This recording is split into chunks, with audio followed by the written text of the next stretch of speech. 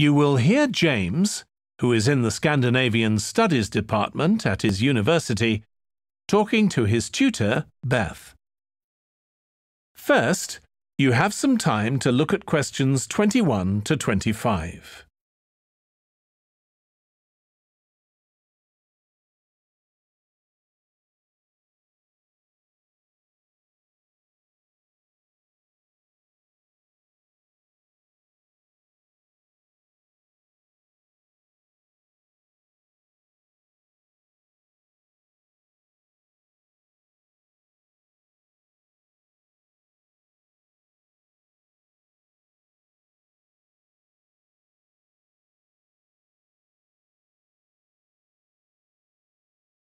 Now listen carefully and answer questions 21 to 25.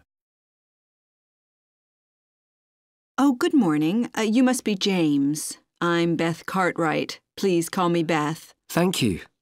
Now, as this is your first tutorial since you started on the Scandinavian Studies course, I'd like to find out something about you.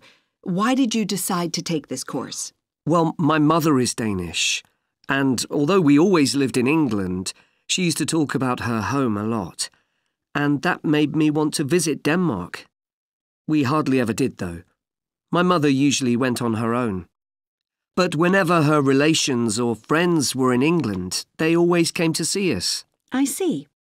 So I assume you already speak Danish, one of the languages you'll be studying? I can get by when I talk to people, though I'm not terribly accurate.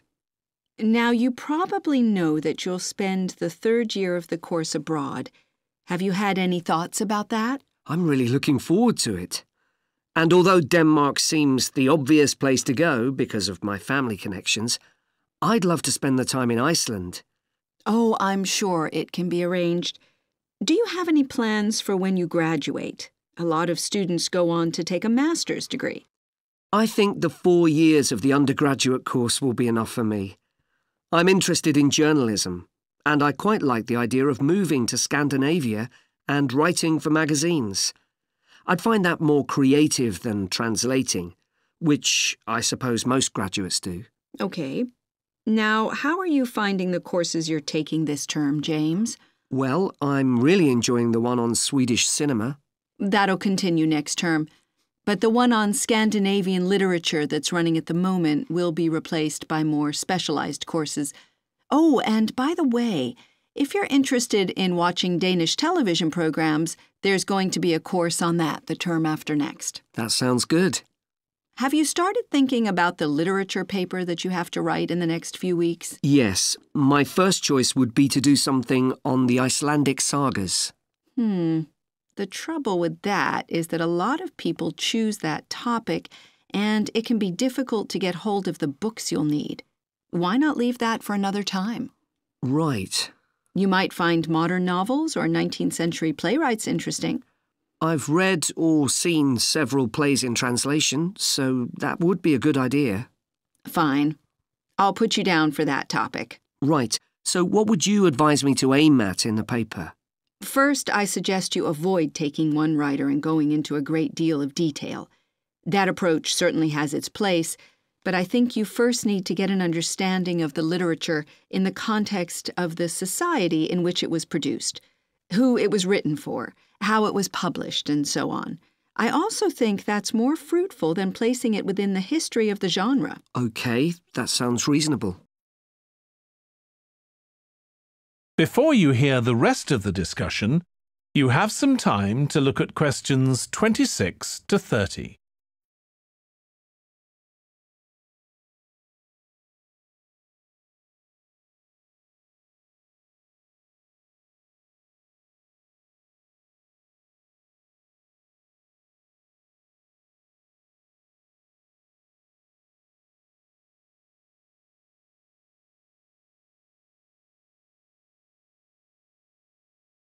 Now listen and answer questions 26 to 30.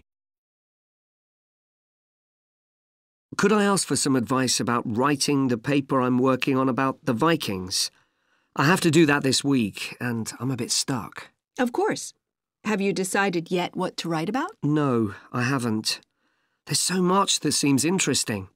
Viking settlement in other countries, trade, mythology. Well, what I suggest is that you read an assignment a student wrote last year, which is kept in the library. It's short and well-focused, and I'm sure you'll find it helpful. I'll give you the details in a moment.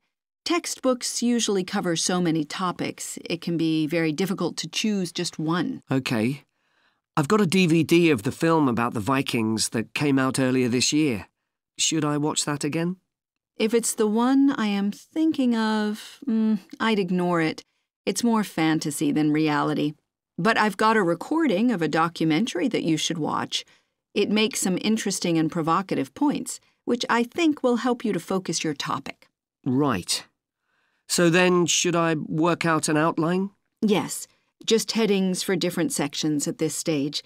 And then you should start looking for suitable articles and books to draw on, and take notes which you organize according to those headings. I see. Then put short phrases and sentences as bullet points under each heading. Make sure that this skeleton makes sense and flows properly before writing up the paper in full. OK. Thanks. That's very helpful.